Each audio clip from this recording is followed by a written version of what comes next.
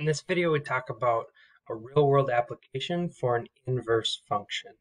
So first we're going to look at normal function and what the real-world context is for certain values, and then talk about the same with an inverse function, and then actually find the inverse of this equation.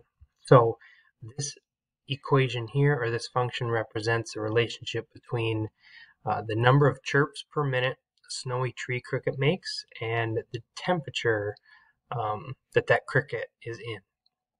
So R represents chirps in minute, and T, or F of R, is the temperature in degrees Fahrenheit. So R is kind of like the independent variable X, and T, or F of R, is our dependent variable, or the air temperature T. So if we think about F of 36 is equal to 49, well, what does that mean in this context?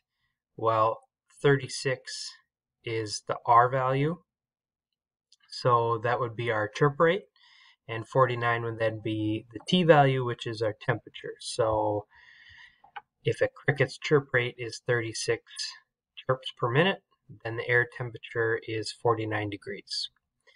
This other example, F inverse of 60 equals 80, we have to remember that inverse functions flip the x and y values around, or the input and output. So 60 won't represent the chirp rate, it's going to represent the temperature.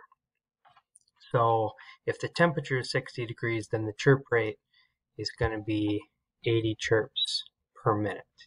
And we can actually plug both of these values in for R and see which one works. If we plug 80, which we say is the chirp rate, in as R, 80 times 1/4 is 20, plus 40 is 60, and that will give us 60 degrees.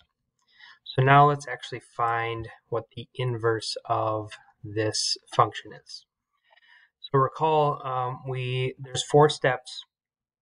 We first have to kind of rewrite the f, or our function here, f of r, as t.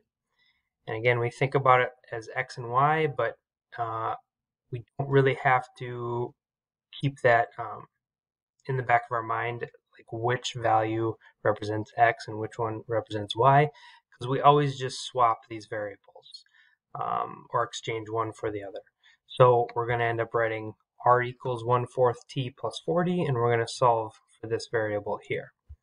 So then we are going to subtract 40, and now we just have one last piece to get t by itself. We're going to multiply by 4 on both sides. We're going to want to simplify whenever possible, and we can easily distribute this through. So t is equal to 4r minus 160.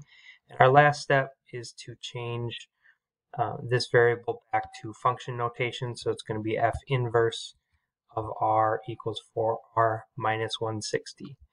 And we can always double check when we are solving for an inverse. If you plug this in for r right here, then once you simplify everything, you should get r as your final answer.